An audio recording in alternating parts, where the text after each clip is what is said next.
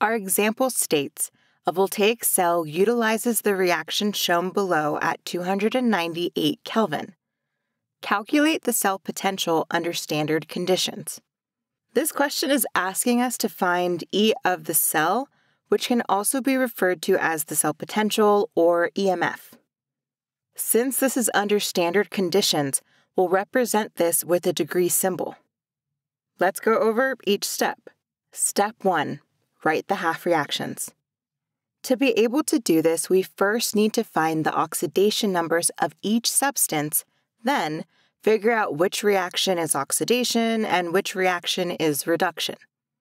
Let's start with finding our oxidation numbers. Recall our oxidation number rules are as follows. If an element is by itself and is in its solid state, then it has an oxidation number of 0. So this aluminum has an oxidation number of 0, and so does this manganese. The next rule that applies is when we have one element with a charge. That same charge is the oxidation number. So this manganese would be 2, and this aluminum would be 3. Note, all oxidation number rules and formulas used in this video, and all of chemistry, can be found in my free Chemistry Survival Guide.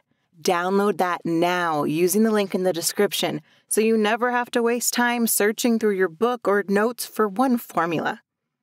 Continuing on with this question, we can now write the half reactions by only including the same elements on either side. So aluminum on the reactant side will go here, and the other aluminum on the product side will go here. This is the same concept for manganese. Now we can identify which half reaction is oxidation or reduction. In an oxidation reaction, we lose electrons, and in a reduction reaction, we gain electrons. An easier way to think of this is in oxidation, the oxidation numbers become more positive. And in reduction, the oxidation numbers become more negative or reduce. Don't forget about your electrons.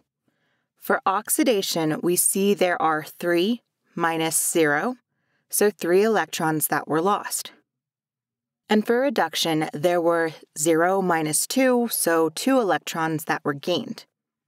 Always add the electrons on the left side for oxidation, and add the electrons on the right side for reduction.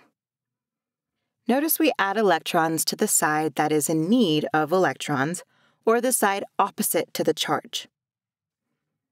Since there is a 2 coefficient here and a 3 coefficient here, we are multiplying each coefficient to the electrons in that reaction. So we have 6 electrons in each half reaction. And we finally have our half reactions. Step 2. Find the standard electropotentials for each half reaction. Here are our standard electrode potentials. And notice these half reactions are only written as the reduction reactions. Note, this table can be found in your textbook and provided on an exam. Step 3. Find E of the cell. All right, there are 2 different ways we can do this. Way 1 is by changing the sign of the oxidation half reaction.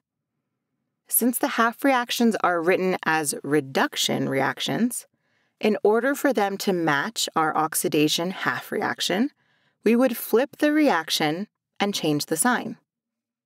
Then add the new positive value to the reduction reaction's potential to get the overall cell potential of 0.48 volts. Way 2, which is my preferred method, is not changing the sign.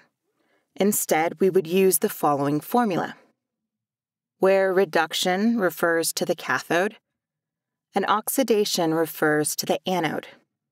So we would plug in the corresponding values and continue with the math to get the same value as before. Now, what do you do if you are asked to find the cell potential under non-standard conditions? That's exactly what we'll go over in the next video, so you don't miss this on your next exam.